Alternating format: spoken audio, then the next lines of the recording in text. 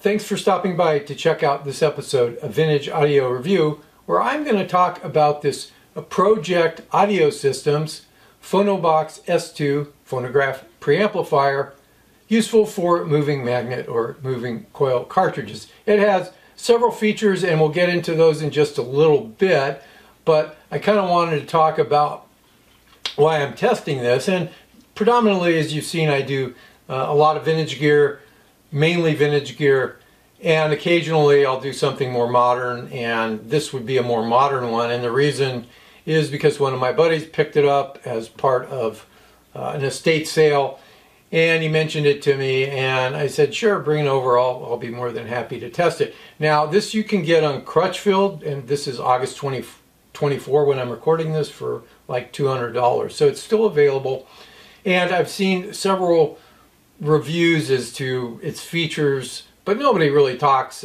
about how it measures. And so that's kind of what I'm going to do, is tell you how it measures, and you can make up your own mind based on what I tell you, whether this may be for you.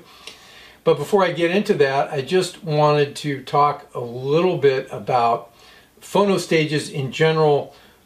With vintage gear on a receiver or integrated amplifier, they are often not measuring very well. It's the exception rather than the rule, where the phonograph stage, and they're usually moving magnet, just doesn't measure anywhere near what its specifications were. Now, they may sound okay when you listen to them, but they just don't measure well, and they do fail their specs by quite a bit.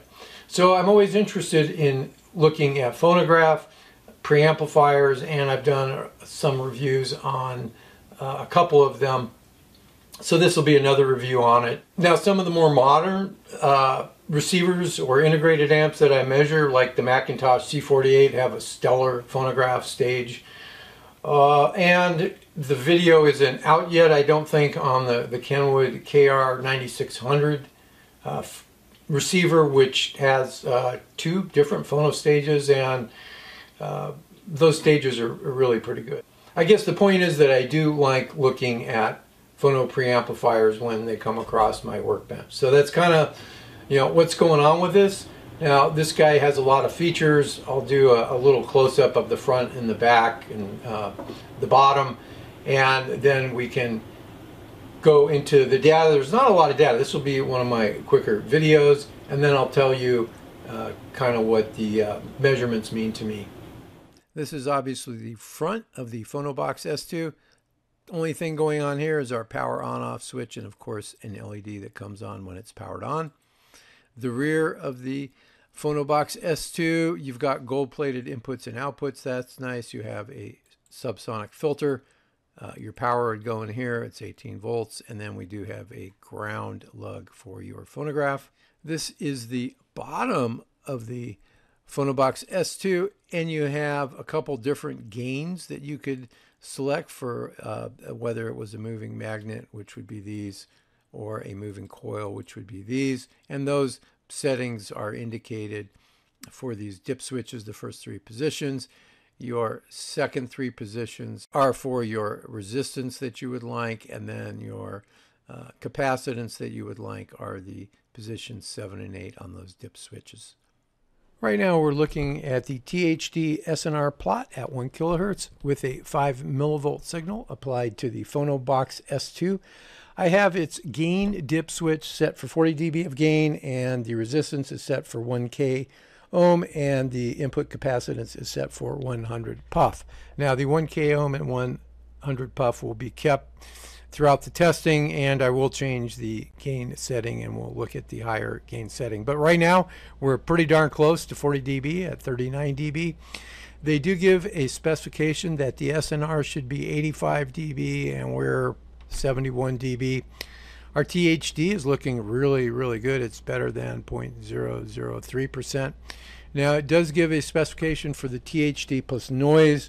With that gain setting, it should be better than 0.01%, so we're off a little bit on that, but it's still looking really pretty good overall.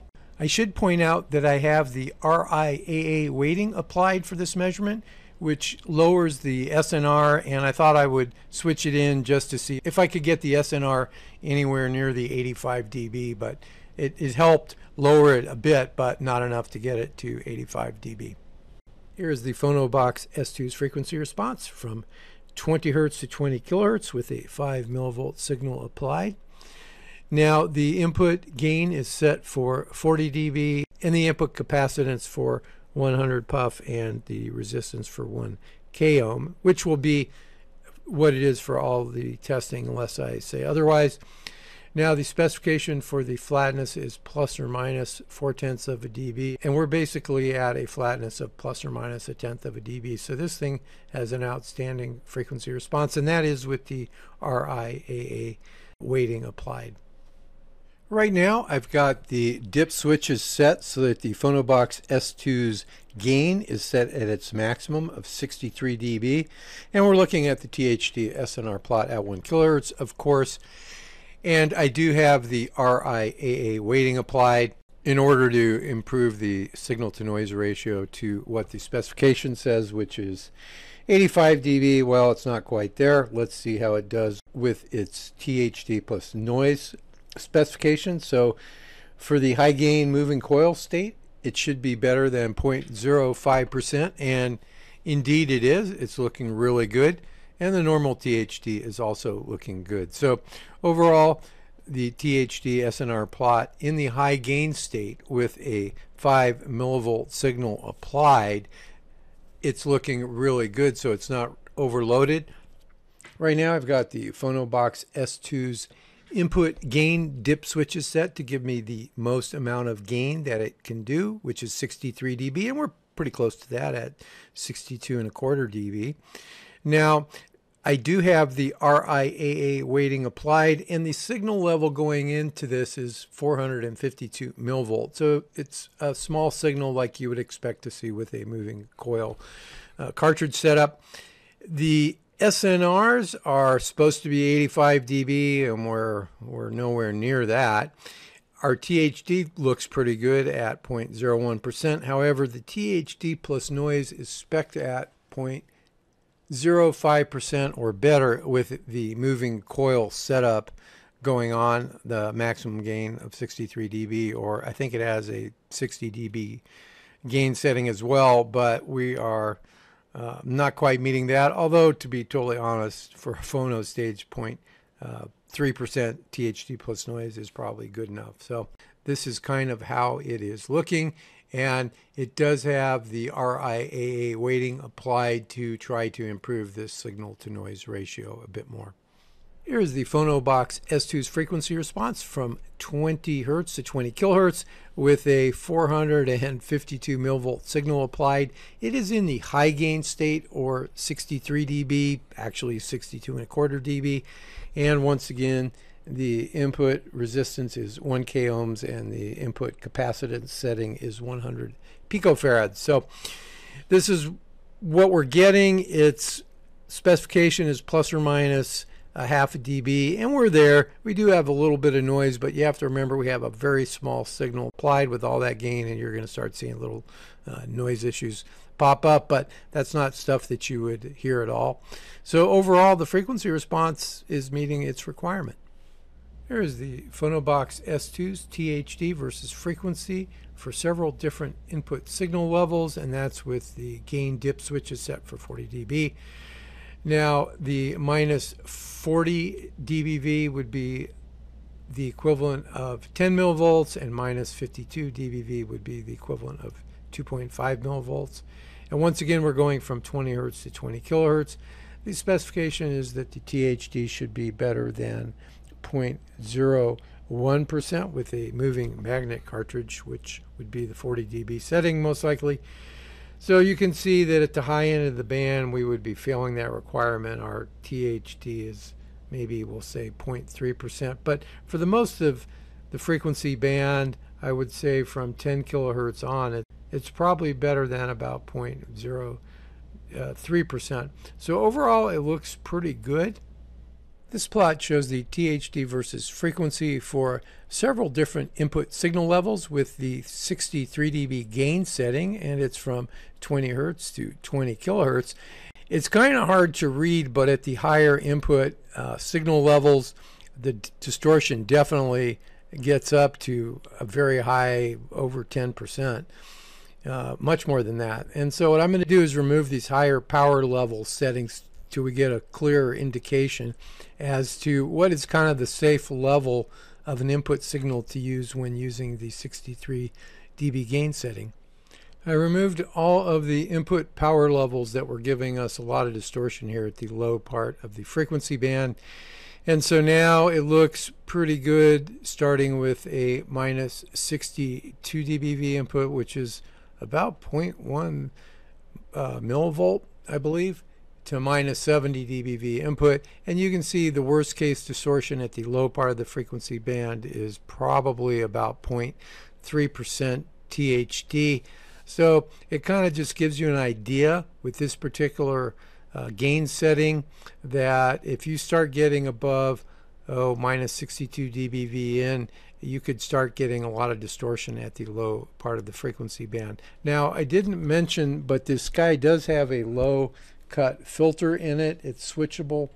It's supposed to be a switchable subsonic filter, minus 12 dB at 20 Hertz. So that probably would have helped with some of that noise. I'm sure that it would have. In fact, maybe I'll rerun the test, and if it makes a big difference, I will show that. Right now we're looking at the frequency response from 20 Hertz to 20 kilohertz with a 5 millivolt signal applied. I do have the RIAA weighting applied, and you can see it's looking pretty good. It's within the specifications. It should be plus or minus half a dB, and it's looking pretty good like it did before.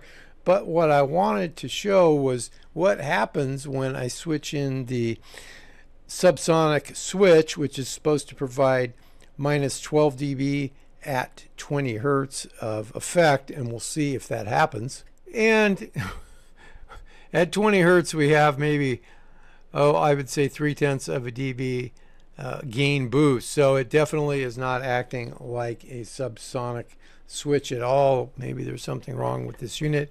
I do have it set for 40 dB of gain and a 1 k ohm and 100 puff input impedance.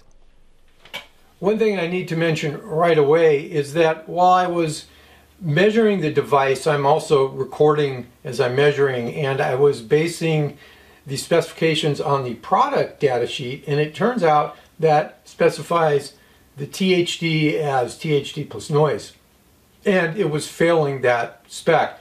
When I actually got the manual downloaded and looked at the specifications, it specified the THD as THD, just a normal percent, and with that in mind, it met the THD requirements. So overall, it was not as good as the SNRs on the spec sheet, but it still had fairly decent SNRs, at least for the 40 dB gain state. The SNRs went down, of course, when you went to the 63 dB gain state, but for the most part, I think that the preamplifier did a pretty good job of meeting its requirements.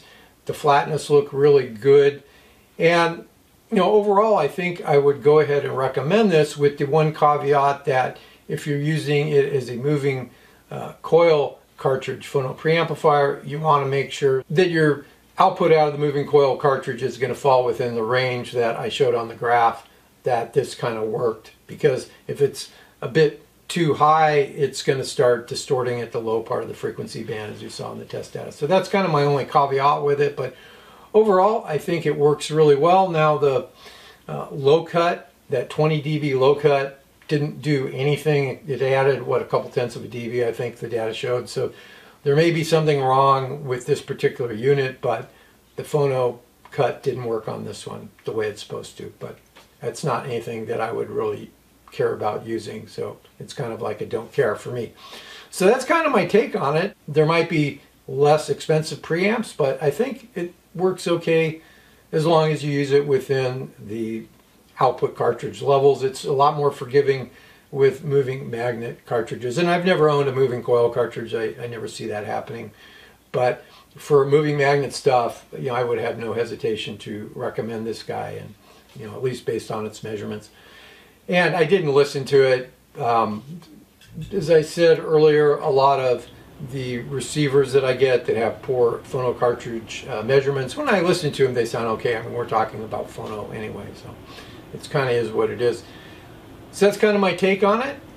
Once again, if you have not subscribed to the channel, please do so it can help the channel grow. And if you like the video, of course, give it a thumbs up, and I'm always curious to see your comments or questions. So until next time, have a great day or night.